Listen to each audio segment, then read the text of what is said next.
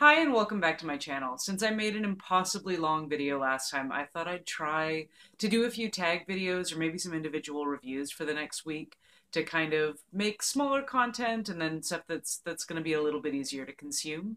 So the first thing I wanted to do was, even though is the blizzard over? I don't know if the blizzard's over. On the West Coast, it's been sort of unseasonably warm. Sorry about that.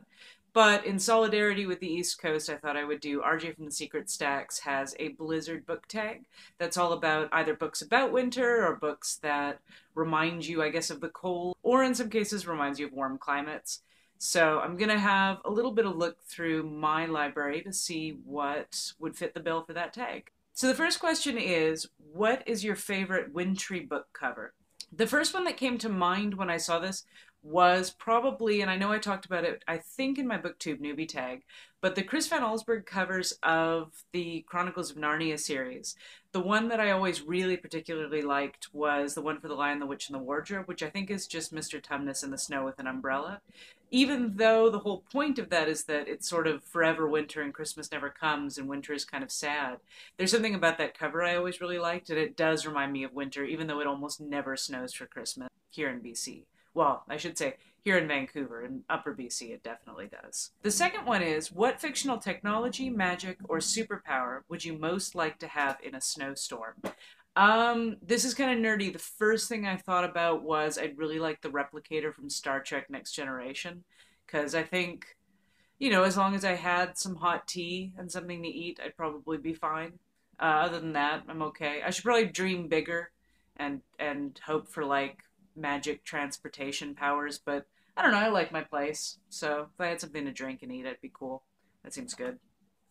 Number three is, which character would you want to cuddle up with to keep you warm? The first thing I thought of was Aunt Beast from A Wrinkle in Time, so not sexy at all. I think she's meant to be like a big spider yeti, but apparently very warm and comforting and able to heal you if you're sick. So that seems like a good bet if it's cold out.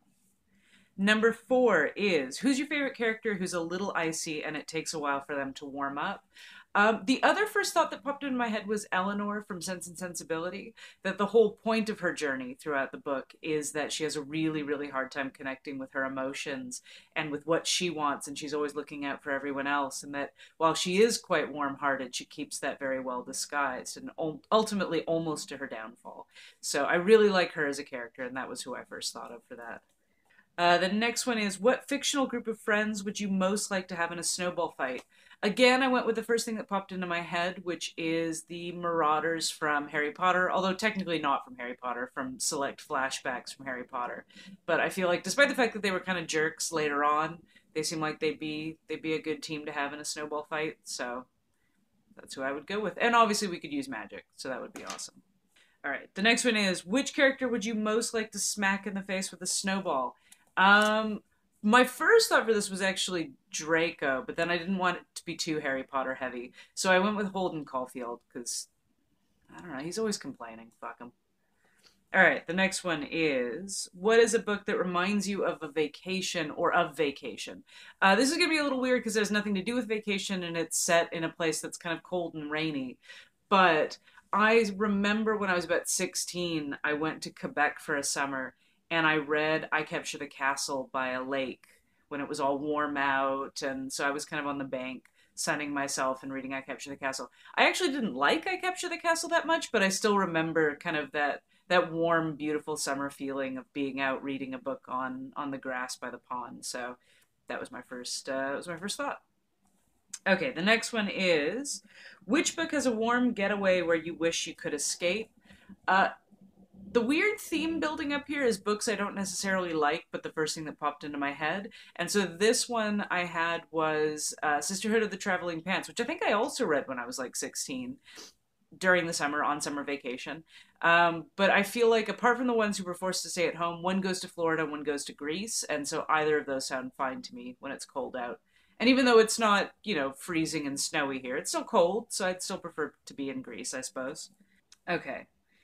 And then the last one is, if the power goes out, what book do you have on your bedside that you go to in case you have nothing else? For this one, I kind of vacillated between a few options. Ultimately, I settled on Little Women because it's a book that I've loved forever. I know it has so many flaws, and I know, like, Good Wives is terrible. I feel like if you just stop at Little Women, you're in a much better place with your reading. But but yeah, I Little Women is sort of an easy choice. It always feels like getting into a comfortable bath. You know the characters, you love the characters, you know where the story's going to go. It's a little bit heartbreaking and a little bit funny, and even though again it has its problems, I think that's the one that is, and it's long. So if the power's out for a while, I know I'm in good hands. Okay. So that's pretty much it. Um this was my first kind of one-off tag. I was thinking of also maybe doing the Harry Potter tag, but that seems kind of old, and I don't know. I'll see if I'm up to doing that one. But other than that, I tag anyone who wants to take part. There's nobody that I can think of to tag right now, but I may tag some people down in the description box if it occurs to me later. Either way, I hope you had fun with this, kind of trying to do a little bit of something different with some shorter videos and then some more compact content, I guess. I promise never to do another 45-minute video. I don't know what I was thinking. I'll split those in half in future. And I'm probably not going to read as much this month anyway. So, but beyond that, if you want to do this, I highly recommend it. It was a lot of fun thinking up some of the answers. And otherwise, tell me below how you would answer them if you don't have a channel. And hopefully I'll see you later. All right, thank you. Bye-bye.